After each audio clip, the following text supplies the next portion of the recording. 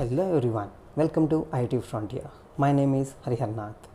In this video, let's look into the step-by-step guide on how to send a simple message to Azure IoT Hub from Raspberry Pi. So stay tuned until the end of this video to get all the steps right. Before we dive into the content, I request you to please subscribe to the channel and like this video so that it gives us an encouragement to create more such videos. Let's get started. First, we'll be following all the steps that I have already written in the GitHub. So I'll be sharing this link to you. So in this GitHub page, the prerequisites has been written that has to be done in the Raspberry Pi. So before going to the Raspberry Pi, we have to do some things in the Azure. So first thing in the Azure is you need to have an IoT Hub. So how to create an IoT Hub has been already mentioned in my previous video. So if you haven't watched it yet, so you can click on the top right corner. After creating the IoT Hub, you also need to create an IoT device. So even that I have explained in the previous video. So you can click on the top right corner. So now we have this IoT Hub and IoT Hub device already available. Now let's go to the steps in the GitHub. So in the steps, we can first look into here. So what are the things that have to be done in the Raspberry Pi? This is the Raspberry Pi 3 board I'm using, and it is connected wirelessly to my computer, and I'm using putty to connect it. So for that I have to open the Raspberry Pi. To open the Raspberry Pi, I'll use the putty.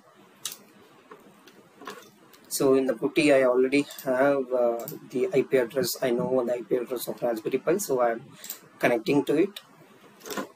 I'll log in. So login has been done, so I'll go to the folder. So this is the folder I'm right now using, and then once that is done, so prerequisite I need to check so whether the Python is installed or not. So Python is already installed, so 3.7.3 is there, and if it is not there, you can follow these two steps. Next thing is you need to install the required packages. So to run this sample, you need Azure IoT device. This is the package. So where we get the SDK. So I'll use this. I'll use sudo in front of it.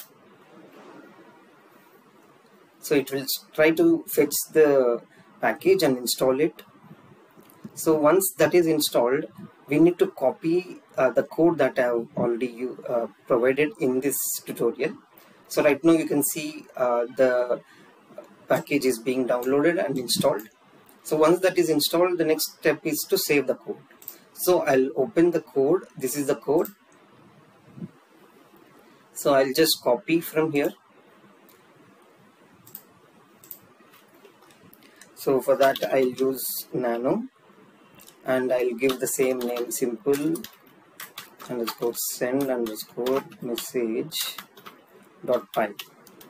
I'll copy it and save it. Now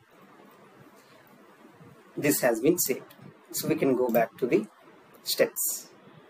So in this step, so the code actually has so I'll try to give you a glimpse of what the code is about. So the code is about, so first we'll have this main. So it will be calling this main method, and in the main method we have this connection string. So this connection string has to be replaced. So whatever the connection string that we get from the hub device, so that we have to provide here. So right now I have a device here inside my hub. So you can go inside this device and we'll be having the primary connection string. So this is the primary connection string that you can see. We have to copy this and then modify there. So we have to replace here. And remaining things is that it is trying to create a connection, create from the connection string. The client will be created, device client, and it will try to connect. And then after connecting, it will try to send the message. So using this connection string, it will be sending, and then it will close the client. So that is what a simple code that we have, and it is using the async IO here in the Python. So now let's go to the further steps. So in the further step, as we have copied and this file, so we have to replace this connection string. So what I'll do is, as I mentioned here, so this is the primary connection string. I'll copy it. Once I copy it, I'll open the code in the Raspberry Pi. So again I'll do nano, and inside that I'll just replace whatever has been written here with my connection string. I'll paste it. Once I'll paste, I'll save it. So the next step has been done. So saving has been done. Now we have to run the code. Open a terminal on your Raspberry Pi, then navigate to the directory. Already I am into that directory where I can see this is the simple send message.py is there. So I can directly run the Python code. So I'll run this Python code. So before running this Python code, what I'll do is I'll monitor. So the data will go to IoT Hub, right? So we have to monitor in the IoT Hub that we get the data or not. So for that, we have another tool called Azure IoT Explorer. So in the Azure IoT Explorer, we have to add the connection string of the IoT Hub. It's not about IoT Hub device. So we have to go to IoT Hub. So inside IoT Hub, we need to go to shared access policy, and then IoT Hub owner policy name would be there. Click on that and copy the primary connection string from here. So now click paste it here and save it. So once this is saved, we can click on that device that we have. This is my device, and go to telemetry. So inside telemetry, click on start. So when we click on start, so it will keep on monitoring what are the telemetry device, telemetry data that is coming from any devices to this IoT Hub. So now I'll try to run this Python program. So once I run this Python program, so it will try to send a message. So it is sending the message, and immediately I receive this message. So you can see this message that is being sent. So again I can run this.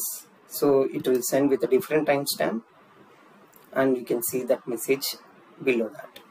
So you can see here 4:33 and 4:33, 29. So that is a difference in time, right? So this is the complete tutorial of how to send from Raspberry Pi a simple message. We are not sending any sensor messages here. So we'll talk about those sensors messages in future. So this is just for the beginners who want to learn to connect with the Azure with the SDK, and that too in Python.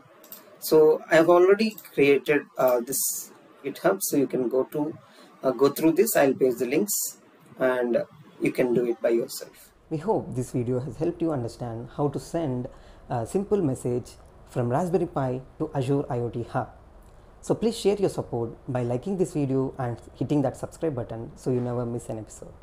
Feel free to post your queries in the comment section below. Thank you for watching. I'll see you in the next video.